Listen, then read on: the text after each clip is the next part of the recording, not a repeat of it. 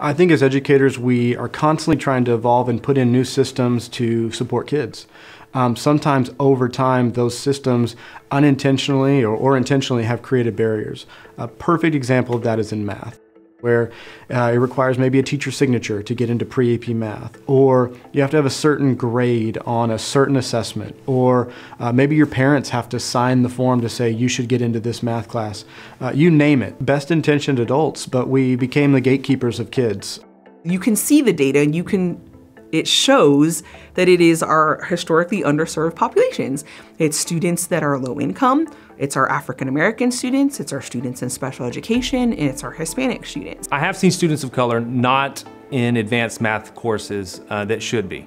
I was the only Black kid in all of my AP classes, and whenever I would talk to my other friends of color about which classes they were in, they were almost never in AP classes with me. They were in regular or they were in dual credit.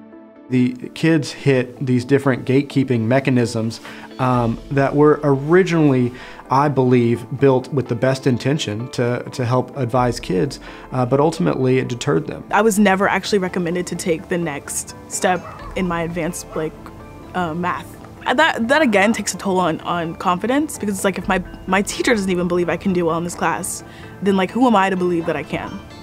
It's an equity situation. It's not equitable. You're blocking children from having opportunities, and it's not right. We've got to change that access because it's important to kids. I would hate to ever be the gatekeeper of a student and their future. Our district took a look directly at the 5th and 6th grade level, the transitional time for when students first enter the trajectory for advanced classes. We knew that that was the pivot point and where it all begins. So as a district, we looked for an assessment that would not be as subjective as a signature or a call home to a parent, and we landed on our universal screener. We used cut scores from there to take a large chunk of students, more than we ever had, and put them directly into advanced math. It wasn't let's start calling these kids and see if they want to. Let's actually put them in. I know in 6th grade math alone, we went from 1/3 of our students in pre-AP to almost 2/3 of our students in pre-AP, which had never happened. When we started this, we were nervous, and our teachers were really nervous. They were worried about failure rates in pre-AP classes being unusual. They were worried about having to slow down or change the curriculum for their advanced classes. They were worried about their tutorials being full with advanced and pre-AP kiddos. But that didn't happen. We didn't have to slow down. We didn't have to change the curriculum. And it felt great, and it almost felt like, why did we wait this long?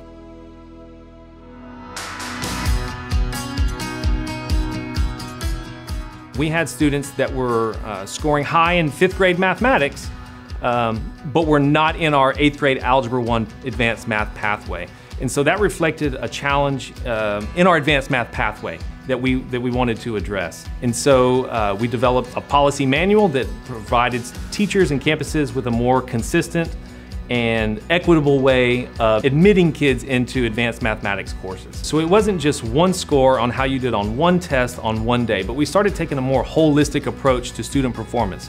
So we looked at grades, we looked at assessment performance, we looked at teacher recommendations, we looked at parent input, we looked at student input, and we put all that together to say, we think that you're ready for advanced mathematics.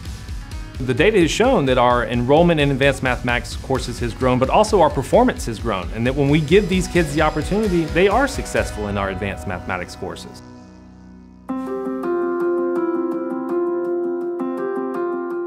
We decided to implement Algebra for all of our students.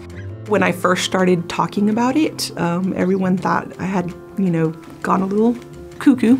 I heard a lot of statements like, these kids can't do that. It's not for all children. This is only for this kind of kid, or, they didn't choose that. They're not motivated. And so really, the first phase of the Algebra for All plan at this school was really breaking down that mindset. Who do we believe can succeed? And if we believe that a certain type or a certain student can't succeed, why is that? And so that's digging into those implicit bias that we all have. I really believe that all children can do this with the right supports. The results for Algebra for All, the first one is kids believing that they can, and they're having fun. in math. They're going to the math class. They're enjoying it. I think that's the first part. The second part about it is teachers changing their mindsets. They can actually see students in the classroom and they're thinking, oh, you know, they actually can do it. And it means the world whenever a student tells their teacher, yeah, I didn't think I could do this, but I can, and I actually kind of like math.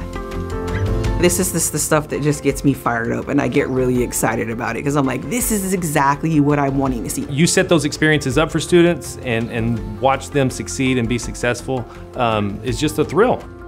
I always speak to people as if it's their own kids. Everybody wants the best for their own kids, and so here we are in charge of providing opportunities to kids. But it starts with that opportunity that all students deserve. If we're here to do what's best for them, then why would we hold back?